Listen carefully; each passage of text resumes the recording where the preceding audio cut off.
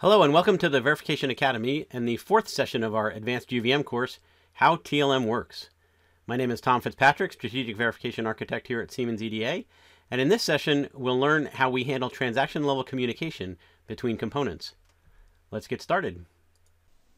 In UVM, the communication between components is done through what we call TLM, or transaction-level modeling. TLM is all about communicating through method calls.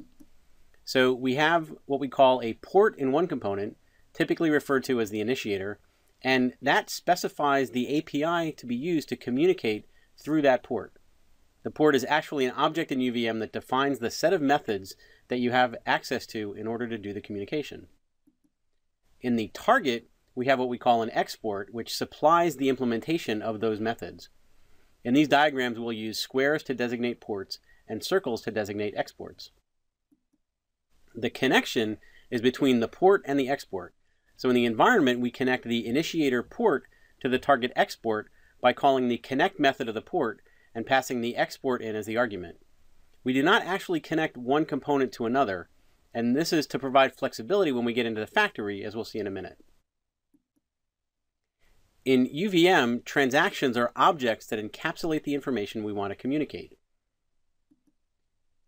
Each of the ports and exports is parameterized by the type of transaction that flows through the communication. So the transaction is an object, and by parameterizing the ports and exports through that transaction type, it allows us to determine at compile time that we're connecting the correct type of port to the correct type of export. So we know by construction that our environment is set up correctly. Because we're making the connection from the port to the export, as I've said, the factory can replace one target with another as long as it's of similar type and has the same set of interfaces. Notice that the code in the environment doesn't have to change, and we can still make the connection because it's still connecting the initiator port to the target port. We can make connections hierarchically in UVM as well. At the highest level, we connect the port to the export. So in the environment, we connect the port of P1 to the export of P2. If P1 has a child connection, then that child port needs to connect to the parent port. So we say child port.connect to parent port. Similarly, on the target side, we need to connect the parent export down to the child export. So we say parent export.connect to child export. All of the connections start from the originating port that makes the call all the way down to the target export that supplies the implementation. If we look at these components now in C1, we define the port. Again, it's parameterized by the transaction type, and the target supplies the implementation. The implementation actually has two parameters, the transaction type and the component that actually contains the implementation. In C1, in the run phase, we call the put method of this particular port, pass it in the transaction, and that causes the method that's supplied in the implementation to actually be called with that same argument. So when we call put from C1, the implementation supplied in C2 actually determines what happens. But the semantics are defined such that when you put a transaction, it goes out of C1 and into C2, and C2 then does something with it. So if we replace C2 with a different implementation, it still takes the transaction from C1 and does something to it. It may do something different, but the actual semantics of having that transaction go from C1 to C2 are still in effect. We may need to be able to have one component communicate to multiple other components. And this type of connection is called an analysis port in UVM, and it's denoted by a diamond. With an analysis port, the API is simply a function called write. And when you call write in the originating component, it calls the write implementation in all of the components that are connected to it. So every connection to the analysis port supplies an implementation of write, and they each operate on the transaction that gets passed in. Now the thing to remember is that each of these contains a pointer to the original transaction. So if one subscriber modifies the contents of the transaction, all subscribers will see that change. So we recommend that you actually make a copy of the transaction before you change it in any way. Usually, components that are connected to an analysis port are extended from the UVM subscriber base type, parameterized by the type of the transaction, and they implement the method called write. The UVM subscriber has a built-in analysis export that you simply need to connect to, and all you have to do is to extend from the UVM subscriber and fill in the details of the write method. Sometimes you have a component like a scoreboard that needs to have multiple input streams to it. Since a subscriber has a single analysis export, it only allows you to send in a single transaction stream. If you need multiple transaction streams, we recommend that you extend the UVM component base type and include multiple exports. Now, there are two ways that you can implement this particular kind of structure. The first is, outside of the component definition, you use this macro called UVM analysis imp decal. This macro allows you to declare analysis implementations, and you supply as the argument a string that is going to become the suffix for not only the name of the export, but also the write method that's associated with it. Inside of the component, you instantiate the implementations with the suffix. So now we have UVM analysis imp before and UVM analysis imp after. Notice the parameterization there as well. We call them before export and after export, or whatever it is that you want to name them. Then we implement the two write methods, again, right before and right after. And these are the suffixes that we declared in the macros. So now, when a transaction comes into a given export, the associated write method will get called for that particular export. The thing to remember is that the write methods are functions, so we can't synchronize between the two streams because there's no way of putting a delay in the write method since it's a function. If you need to be able to have these two streams somehow synchronized, then the other choice that we recommend is to embed analysis FIFOs into your scoreboard component. The analysis FIFO actually provides an implementation of the analysis export, and we just need to make them available at the interface of our scoreboard. You simply declare analysis exports in your scoreboard component, and then connect those parent exports to the exports of the FIFOs. So now when your analysis port calls write on one of the particular analysis exports, the transaction will get put into the appropriate FIFO. Then in the run phase of your component, you can pull from the FIFOs as necessary and do whatever synchronization you need to between the two transaction streams.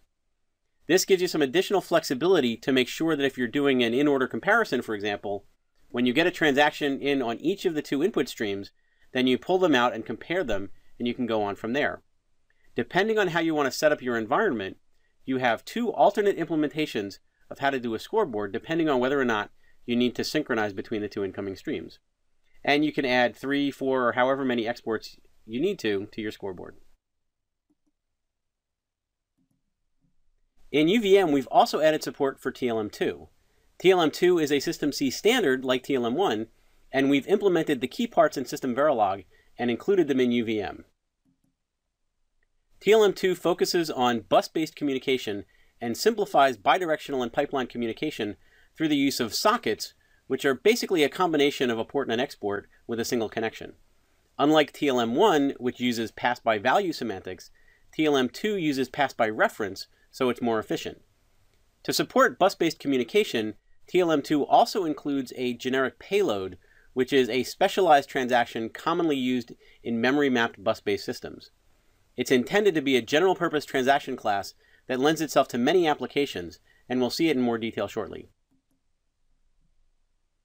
Just like with TLM1, we connect the initiator socket to the target socket, which preserves the flexibility in being able to swap component types via the factory. The difference is that instead of connecting ports to exports, we're connecting initiator sockets to target sockets. The simplest TLM2 communication is via the blocking transport operation, which is accomplished using the bTransport task. Notice that it's a task, so the calling stream will block until the task completes and returns. The bTransport task is a method of the initiator socket, and it's up to the target component to supply the implementation of the method. You can think of blocking transport as the transaction starting with the bTransport call and ending with the return from the method. The non-blocking methods allow for modeling bidirectional communication with multiple phases per transaction. The non-blocking transport forward and non-blocking transport backward methods let the initiator and target, respectively, tell the other component what to do. These calls return an enum, UVM TLM sync E, that tells whether the transaction has been accepted, updated, or completed. The first argument is the transaction. The second is an enum that specifies the particular phase of the transaction. UVM provides a UVM TLM phase E enum that you can use, or you can create your own. The third argument is of type UVM TLM time, which is an object that allows time to be specified, including the timescale, so you're not just passing an integer between components that might have different timescales. A non-blocking initiator socket must ultimately be connected to a non-blocking target socket, just as a port must eventually be connected to an implementation. UVM also includes pass-through sockets that allow hierarchical connections. You can have an initiator socket connected to a pass-through initiator socket, connected to a pass-through target socket, connected to a target socket. As I mentioned, TLM2 includes the generic payload transaction type to model a general-purpose bus transaction. For simple bus protocol modeling, the generic payload has enough content to model a transaction. For more advanced bus protocol modeling, where attributes such as protection fields, cache properties, and quality of service need to be supported, the generic payload can be extended using an extension object that contains the extra attributes. In cases where the protocol is not bus-oriented at all, the extension object may become the main container of the transaction data. In any case, all members are randomizable and protected, so you can only access them via predefined accessor methods. The command field is an enum that has one of three possible values: read, write, or ignore. And the response status enum allows the target to update the transaction to indicate to the initiator what happened, whether the transaction completed successfully or not, or one of several other error conditions. The rest of the fields are pretty self-explanatory. So, to summarize, in UVM, every port has to eventually be connected to an implementation. We typically call the IMPs exports as well, but every port has to be connected to something that provides the implementation of the methods. Most of the time, you're only going to use two connections between ports and exports. For analysis communication, as we saw, you'll have an analysis port typically on a monitor that will connect to a subscriber analysis export, or in the case of a scoreboard, you'll create your own component that might have multiple analysis exports. But each analysis port will be connected to one or more analysis exports. The other connection that you'll typically use is between a driver and a sequencer. The driver has a port called seek item port. This defines the API that it uses to communicate with the sequencer for communicating transactions from the sequence. The sequencer provides the seek item export, so you can connect the driver seek item port to the sequencer seek item export. Again, all of the TLM connections go from the caller to the implementation. So at the highest level, you say port.connect to export. If you have a child port, you say child port.connect to parent port. And on the export side, you say parent export.connect to child export. So that allows you to go up and down throughout the hierarchy and make all of the connections that you need so that from any given port, you eventually get connected to an implementation. That concludes this session on how TLM works. Thank you very much for your attention, and please stay tuned for the next session on the proper care and feeding of sequences.